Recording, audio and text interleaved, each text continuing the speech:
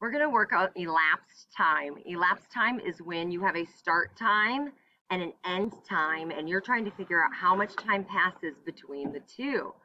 So let's say that school starts at 7:15. Well, that's what time I have to be here. And I can leave at 3:15. So if we want to see how many hours I work, how long I'm at Haley's school, you're going to figure out the difference between 7:15 and 3:15. So let me show you how we're going to do that. We're going to use a technique that is called mountains, hills, and rocks. It looks like this. So whenever we have a mountain, that represents 1 hour, and we draw it like it has a little peak, because mountains would have the peaks. And then a hill is 10 minutes, and since hills aren't as big as mountains, we just draw that as like a little lump. And then the rocks represent 1 minute, and that would be a circle. So we're going to draw out the time to see how much time has passed. So the first thing you're going to need is the start time, and we're going to put that at the beginning here. So I'm going to demonstrate one.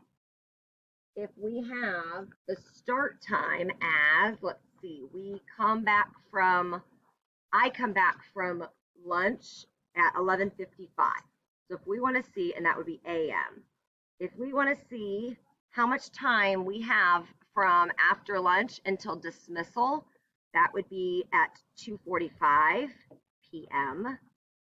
We can see how much time has passed here by doing mountains, hills, and rocks. That start time, and we're going to put it on a line like what you see here, kind of like a number line. So we're just going to draw a long line. We're going to make sure we have room above it to draw the mountains, hills, and rocks, and room below it to label the times. So the start time goes at the very, very front, 11:55 a.m. All right, so now we're going to see how many hours we can do without passing the end time, which is 2:45. So if I do 1 hour, this is the hour side, it would be, goes from 11, what's next? What's the next number? 12. So it goes 11, would go to 12. So that side moves to 12, but I keep 55. Would it still be a.m.? No, because that would be p.m., because that would be like lunchtime, goes into the afternoon. All right, so can I do another hour? If I do another hour, what would it be? 13? Oh, there's no 13 o'clock.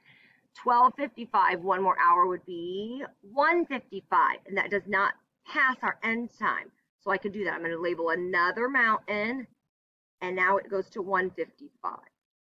So that was the hour again, p.m. So what if I do another hour? What would I be at?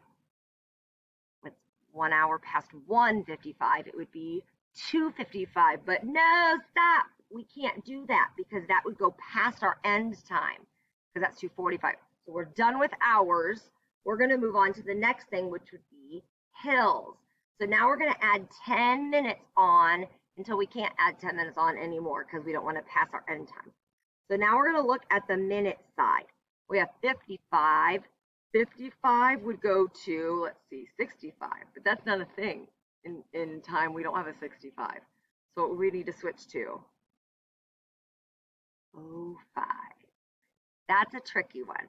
But this would go to 05. And what would the hour switch to? If it was 1:55, that would be 2:05 p.m. There's 10 minutes. Let's do another 10. That would make it what? 5 goes to 10 more. And if you're not sure, you can pound and count it. 5, 6, 7, 8, 9, 10, 11, 12, 13, 14, 15. So that would go to 2:15. What's next? Because we can't stop yet. We're not at 45 yet. So 10 more would be 2:25. 5, 15, 25. What would be next? 35. Are we done? No, we're not done. We have to get to 45. So what would be next? 25, 35. One more would make 45. Notice I had to make my line a little longer. Now we've hit our end time. So our line has our start time and our end time. And then to figure out how much time has passed, we're just going to count up our mountains by themselves and our hills by themselves. So how many mountains are there? 1 hour, 2 hours. So I'm going to write 2 hours. And then we're going to count our hills by what? By 10. 10, 20, 30, 40, 50. That would be 50 minutes. So the time that passes from after lunch until dismissal is 2 hours and 50 minutes of learning in the room. Okay? Let's do just one more real quick in case that was confusing, and we'll see if we can make a little more sense. So I'm just going to make up some numbers this time. Let's do 12 p.m. is our start time, and our end time will be 7 p.m. So the first thing you're going to do is draw that line. Give yourself enough room above and below it. Put the start time on the line. And then you're going to start with your mountains, with your hours. So see how many hours we can get, how we can add and not pass 6:27. So 4:12 goes to, one more than 4, 5:12. One more than 5 would be 6:12. Would that pass our end time? No, so we can do that. 6:12. Can we do another hour? We would be at 7:12. Too far. So we are done with mountains. We're going to move on to hills.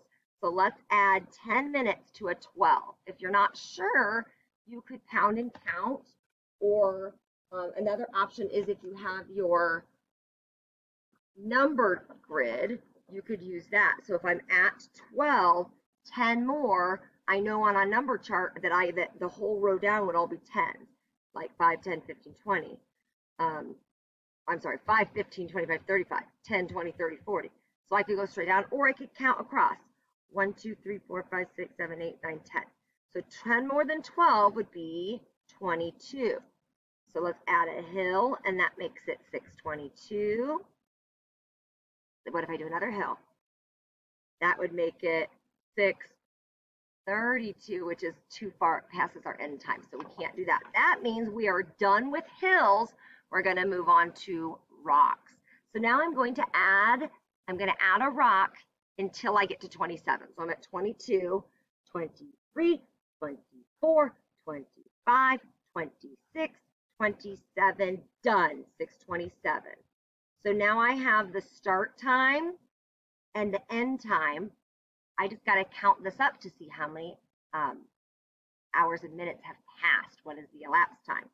So the hours would be 1, 2 mountains. So I've got 2 hours, just like last time. The minutes are going to be the hills and the rocks. How much is a hill worth? 10. We said 10 minutes. So this is 10.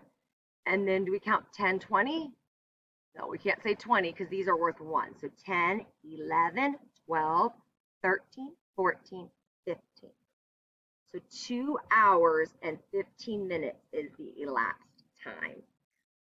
If this is tricky, you'll get it. We just got to keep practicing. So do your practice work, and you'll get it.